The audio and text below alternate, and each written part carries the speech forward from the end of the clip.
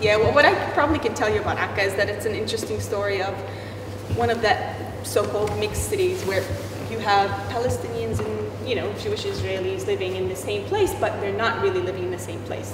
So they have different, you know, separated schools and separated hangout areas, and they don't really meet unless, you know, you go to the shop and then you probably have a discussion with the shop owner who happens to be Jewish or an Arab, and then it's very superficial engagement. I'm not sure exactly what play you're talking about, the Gaza. No, it never got shown. Never got shown. Yeah, I would be surprised. Trying to find and every couple of years the tension rises because it's very subtle and it's very it's suppressed, and people don't, you know, I mean the policies of the municipalities that it's not there, so let's not address it. Everything is fine, and you have a group of people who kind of connect their interest to the interest of the municipality, and you know. And the theatre, I mean, do you get? That's an interesting question. There's a lot of collaboration in theatre, but I think it hits a certain ceiling, right? So there's a certain ceiling where above that, a certain issue come up, like political issues that both sides just can't seem to agree on, and that's where it stops. And I think that doesn't only apply to theater. Back home, it applies to pretty much everything.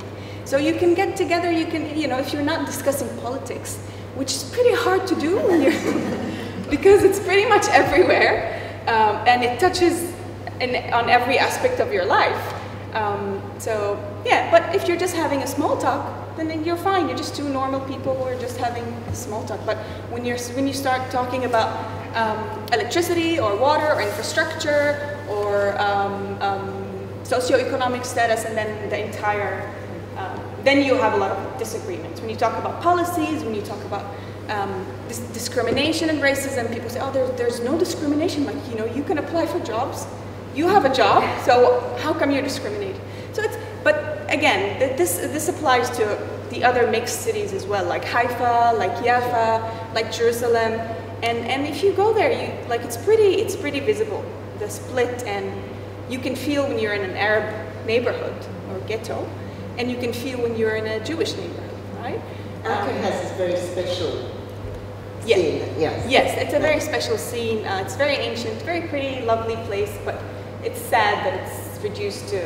And the theatre is not it doesn't produce plays as you know, this anthology. Yeah, mostly, there was a lot of engagement from Palestinian youth in theatre, but that stops again. There's something, so that happens in school as long as they can, but unfortunately they cannot develop that into a full career.